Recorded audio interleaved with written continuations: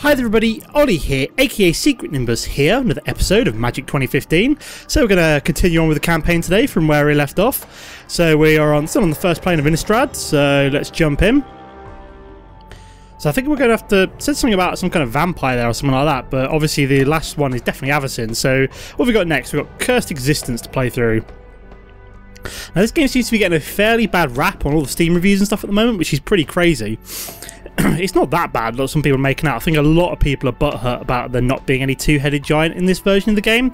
Personally, I've never played it, so I don't know how good it is. It could be amazing, it could not be, I'm not sure. But that's one of the main reasons why people don't seem to like it. But enough of the rant over, let's get on with the game. So, within a dank cave, a coven of chanting witches surrounds a skeletal being glowing with arcane power. You take a tentative step forward.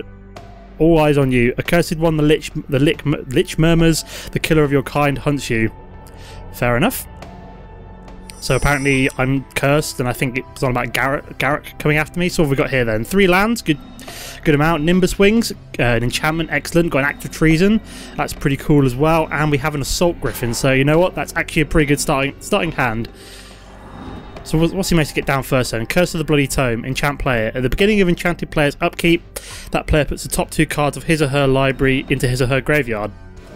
That's pretty crazy.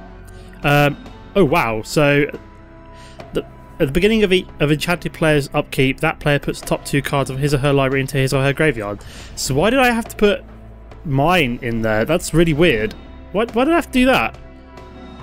Okay, so am I enchanted? That's weird. So basically I've lost one of my exile cards and a land. That's slightly annoying.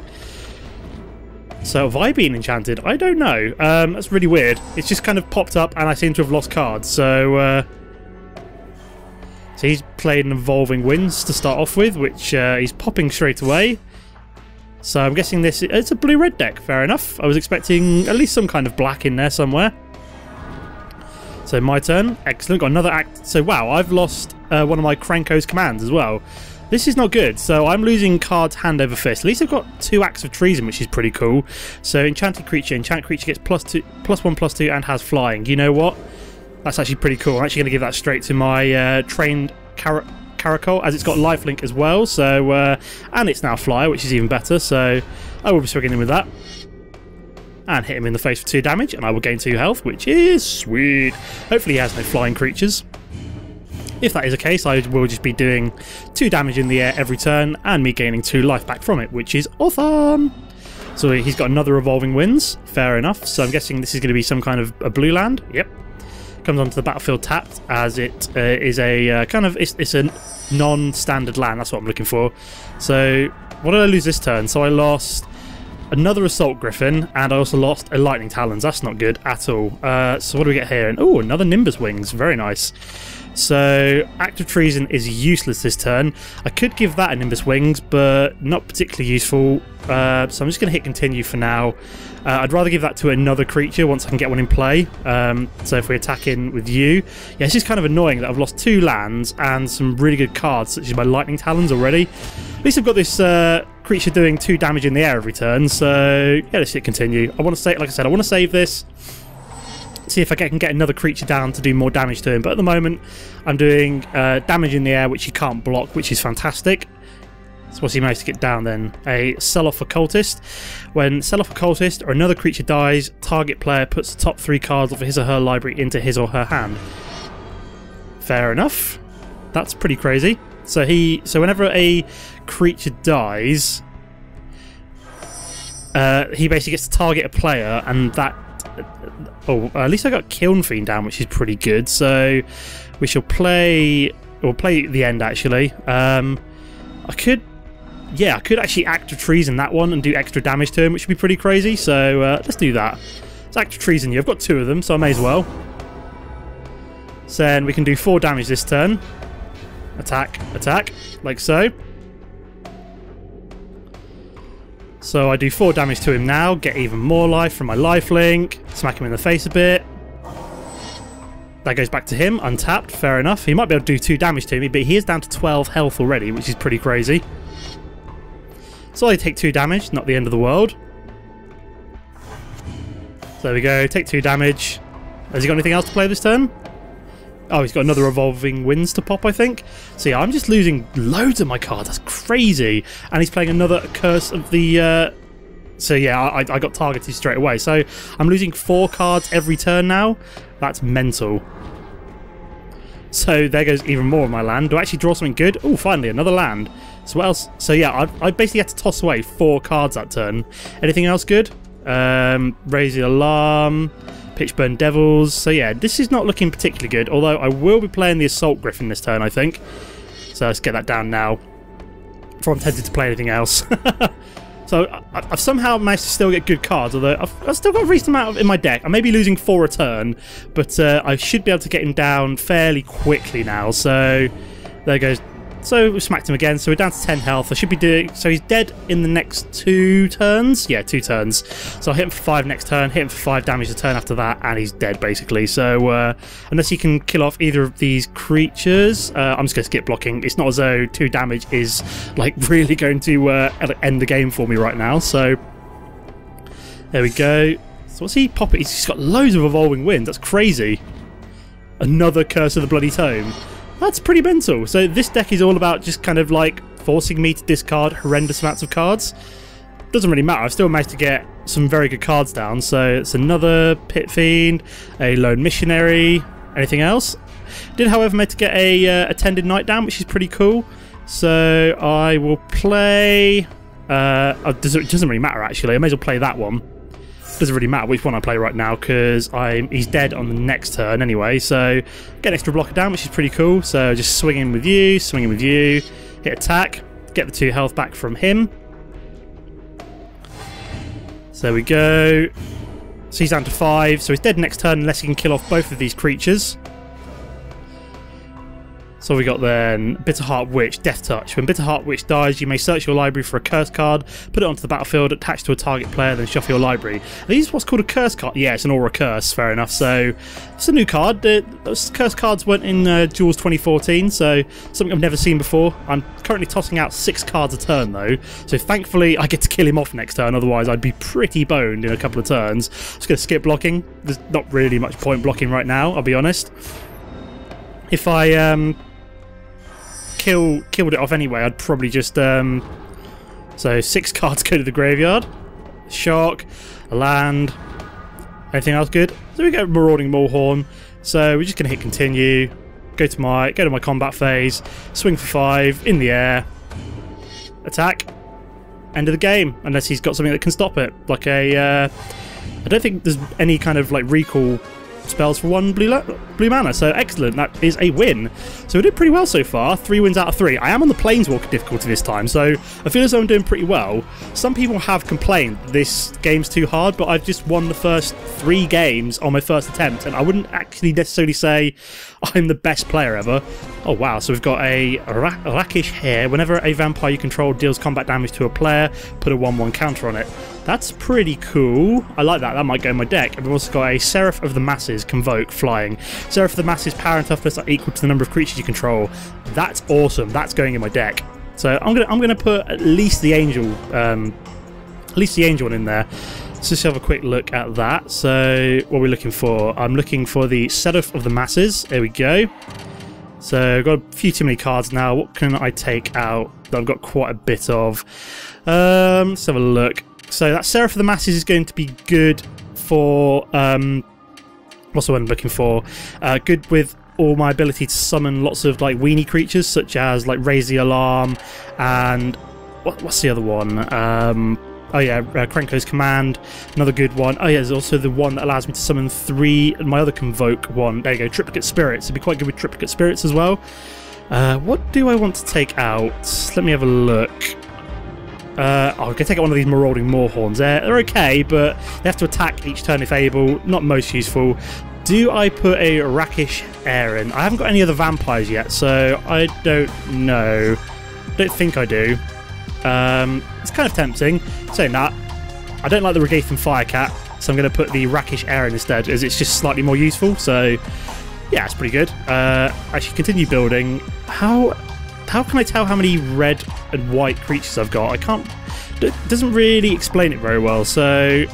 I can't really see. So it's I'm just trying to figure out how many red and white like land I might need. Yeah, it's a tough choice. Let me go look at lands. I might just balance it out actually. Make sure it's 12 and 12. There we go, 12 and 12. Excellent. I think I will get dual lands later on, which would be quite cool. But don't think I've got any of them yet. So I'm just going to go back into single player. For some reason, it's taken me out of the campaign, which is annoying. Innistrad. So the vampire Sorin Markov has invited you to his home plane of Innistrad to investigate murders of several planeswalkers. Could Garrett be behind us? Okay, so I just hadn't seen anything about the vampire bit there before. So we're obviously going to take on Feast of Flesh this turn. Delicious, delicious, delicious flesh. Bit of an undead theme going on this first kind of plane, although, like I said, it is quite vampire themed. So you come across another of Garrick's victims. The strange garb identifies the corpse as a planeswalker. Feral vampires have claimed the remains for their meal, and you, of course, are on the second course. Excellent, that's what I like to hear. Being devoured by tasty vampires. So, I kind of like this hand, apart from the fact I've got no creatures I can play early on. So let me draw a new one. That is far better. Actually, that's really good. Oh, yeah. I'm actually going to keep that. Hopefully we can draw into a red land fairly soon, but the fact that I've got 3 white spells that I can play fairly soon are all really good. So Enchanted Creature. Whenever Enchanted Creature attacks, put a 1/1 counter on it. Then if it has 3 or more 1/1 counters on it, sacrifice Ordeal of Heliod. When you sacrifice Ordeal of Heliod, you gain 10 life. That's pretty cool. So, nothing from the first one. Oh, excellent. We've got Seraph of the Masses down as well. So, when I get 7 mana down, if that happens, that'll be pretty terrifying. And it's got Convoke as well, actually, which is even better. So, don't actually necessarily need 7 mana. I need 3, 4, 5. Yeah, I need like the 3 mana I've got possibly to summon that. So we've got Blood Crazed Neonate. So Blood Crazed Neonate attacks each turn if able. Whenever Blood Crazed Neonate deals combat damage to a player, put a 1/1 counter on it. That's kind of a theme for the vampire things, is to what's the word I'm looking for?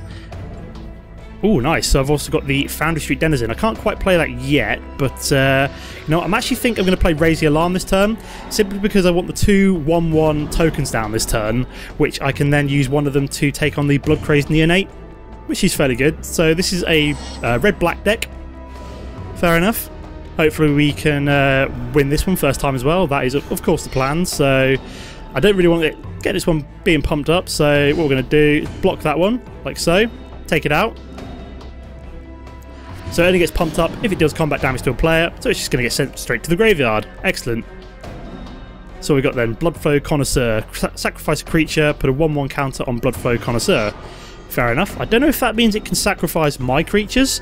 I hope not. I'm hoping he can only sacrifice his own creatures, which would be far less terrifying. So, don't really want to play that. Let's play the Lone Missionary first. So we get some health, which is pretty cool. Could do with the red land, which would be quite good. It's going to skip my attack this turn. No point swinging in. I doubt he's going to... Well, I could have swung in with the 1/1, but I'd rather save it as a blocker for the Bloodflow Connoisseur. Yeah, that's pretty cool. So then if it has... whenever Enchanted Creature attacks, put a 1/1 counter on it. Then if it has 3 or more... Yeah, that's pretty cool. So he decided not to do anything that turn. It's fair enough. So what's this then? Sign in Blood. Target player draws 2 cards and loses 2 life. So I'm guessing he's going to do that to himself. Yeah, it's fair enough. So I could do the red. No, not going to get a red one this turn. So what have we got then? We've got Standing Troops, or we've got Ordeal of Blood. I'm tempted to play Ordeal of Blood and then swing in with the Lone Missionary, because it'll get pumped up and I'll do some pretty sweet damage to it. So yeah, let's play you, pump up my Lone Missionary. Like so. Didn't realise it wasn't 24 health. Oh yeah, because I gained it from the Lone Missionary, didn't I? So I'm going to swing him with that one, because it will get pumped up to a 3/2 first. There we go. So even if he decides to block, it won't get killed, which was the reason for pumping up. Well, I could have pumped up either of them really, but so we go, got him down to 15. Like I said, really could do with a red land at some point, would be quite handy. So we've got another Bloodflow Connoisseur. So yeah, a very vampire themed deck here. Got my 1 vampire card. Not particularly useful right now, as I don't have any red mana out, but so I decided not to swing in with either of them. It's fair enough. So excellent, we finally got a mountain down. So what do we get down first? Do I get the Foundry Street Denizen or the Rakish Heir?